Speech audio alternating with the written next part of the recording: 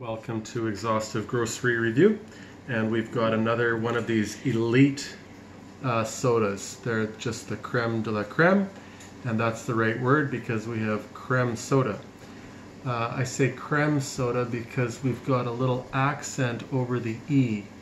Now, this is of interest to me. I know a little bit about the French language.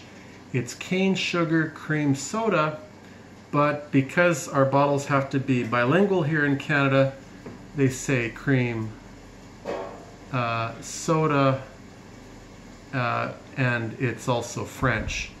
So it's a nod to the French to put this little accent over the E.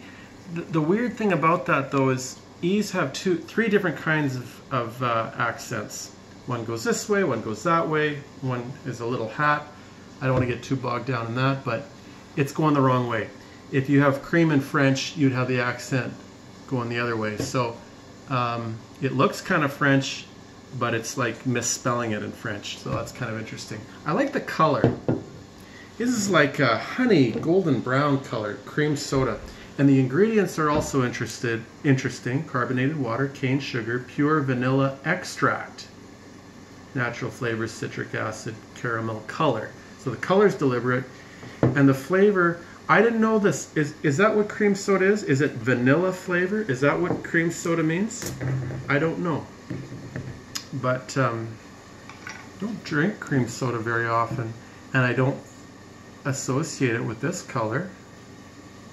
But Boylan is top of the line if price is any judge of that. So we're going to have some of this elite creme soda. Oh yeah, I smell the vanilla.